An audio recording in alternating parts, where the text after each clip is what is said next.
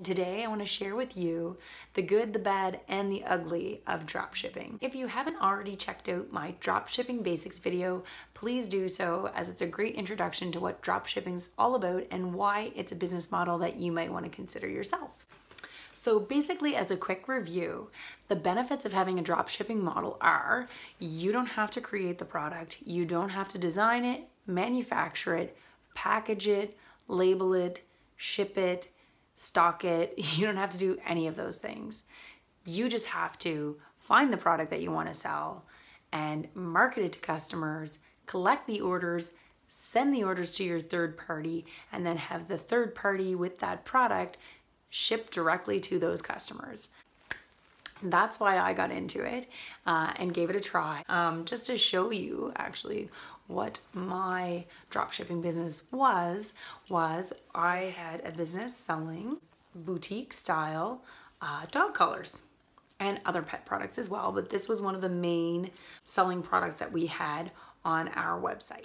So what I did is I found somebody who was making the collars that was willing to do drop shipping for me, and essentially we worked out a price. I also got them to do what's called like white label or private label them, where they put a leather label on that had my brand name, making those collars like more unique to me and to my brand. I essentially set up a website where I added the collars to the website, and I created it in Shopify, which is a fantastic, honestly, like website storefront. If you've never used it before, it's amazing and incredibly user-friendly.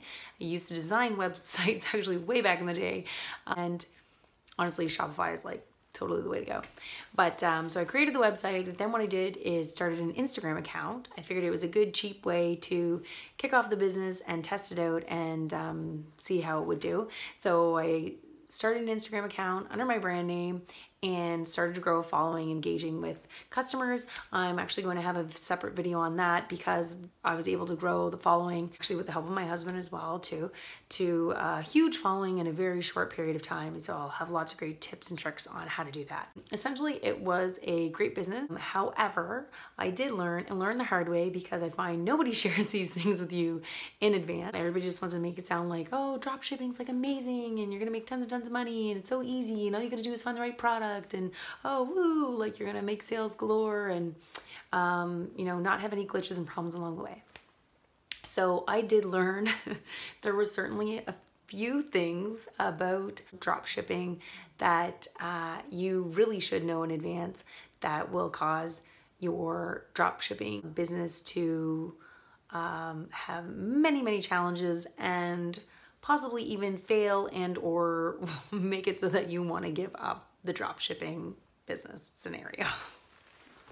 So essentially, it kind of turns out that all the things that make a drop shipping business model a great business model are actually things that can really cause it to be a terrible business model.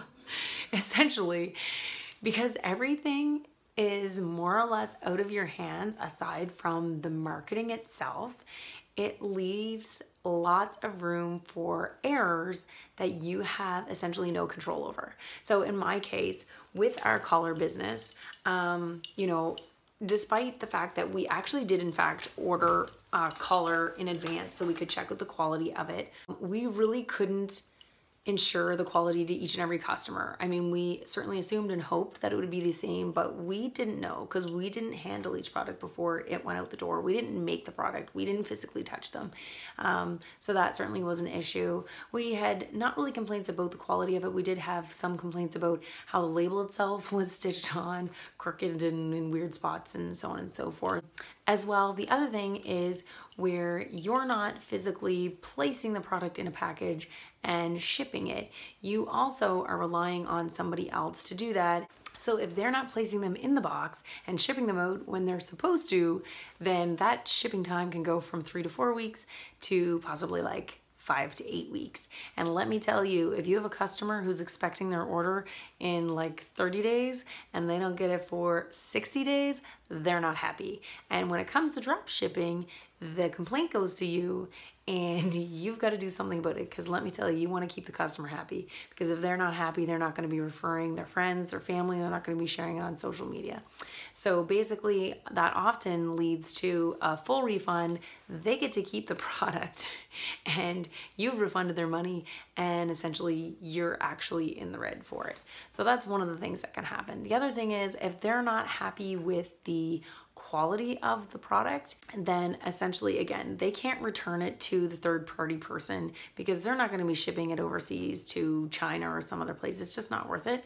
Then basically, again, you're going to be replacing the product out of your own pocket and having it shipped to them as well, which did happen, I think, once or twice. The other thing was, we did have some people who were supposed to have had their product shipped. Somehow it got lost. Honestly, like when you're dealing with companies that are overseas, that don't speak the language, aren't in the same time zone as you can't just simply talk to them on the phone. You rely on messaging, you rely on email, and there can be quite a time delay in communication. And you also find out that an order that you've placed has just totally disappeared. Then guess what? Your customer is also not going to be happy when they should have had it arrive and it hasn't even departed from the manufacturer that you're dealing with. So in that case, we did have that happen a couple of times as well. And we essentially ended up trying to smooth things over by not only sending them the product that they were supposed to have, but we also got our drop shipper to include some of the other products that they had available in each package as like a bonus product, just simply as like an apology and a hope that they would be a happy customer and continue to buy again. Okay, so another challenge with drop shipping is that since the product that you're selling, you didn't create it, make it, and you certainly don't own it, is that it's available for other people to purchase through that third party, either for themselves or to do the exact same thing as you, and set it up as a drop shipping business, and they can certainly sell it to their customers as well.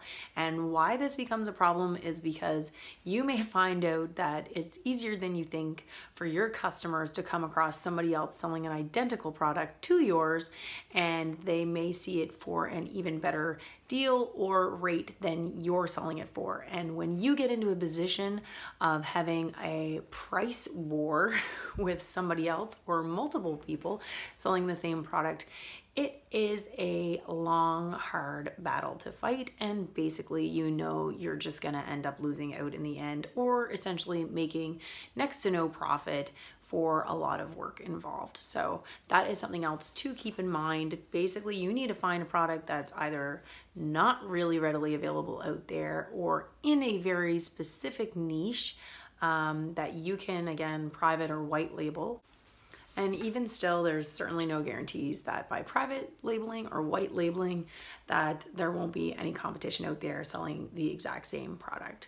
So it's certainly something that you want to keep in mind when choosing what product you're going to sell, and just be aware that most likely people are going to find the same exact product available from somebody else. So you got to really figure out how to differentiate your business or your brand or your price point.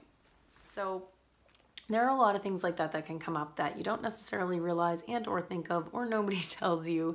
And when it comes up, it can be a customer service nightmare.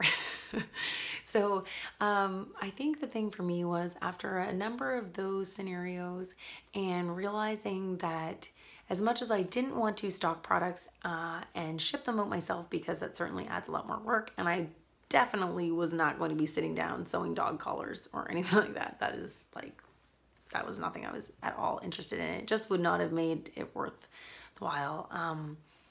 I had just gotten fed up enough and realized that not having control over a few of those things really just was not going to work for me.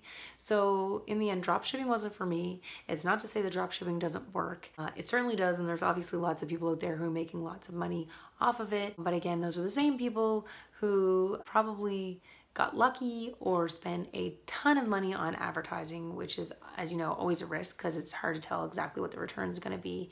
And Honestly, if it works for them and works for you, by all means, that's amazing, but it just was not the right business model for me. So I'm hoping this video helps you if it's something that you're interested in doing, just to give you a heads up on some of the things that might cause your dropshipping business to fail, and or certainly to be super frustrating, want to pull your hair out kind of business model. Then please let me know if there's anything else that you want to know about with regards to drop shipping, and in particular what might cause it to be a headache. Just comment below, and if you like this video, please click like and subscribe as well for more great videos like this one about other ways that you can make money. Thanks again for tuning in.